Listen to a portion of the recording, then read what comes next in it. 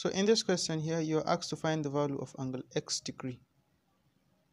And you're given this angle to be 68 degree and this one to be 42 degree. So how can you solve this? If you look, angle x is an exterior angle of this triangle. And recall the rule of the triangle that says the exterior angle of a triangle is equal to the sum of the two interior angles that are opposite to it. So that means this angle here is equal to the sum of this angle and this angle here. Let's label this angle Q. Write it down. So we're going to have angle x is equal to Q plus 42 degree. What's the value of angle Q? How can you find it? If you look here also, since line AC is parallel to line BD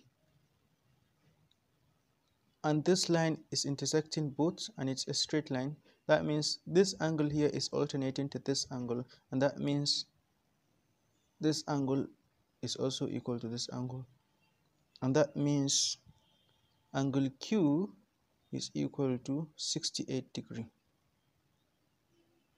So come back to this equation here.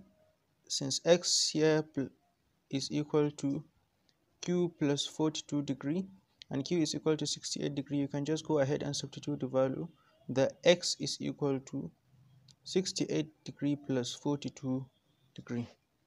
X is now equal to, press your calculator, 68 degree plus 42 degree is equal to 110 degree. Simple and straightforward. Please subscribe to this channel.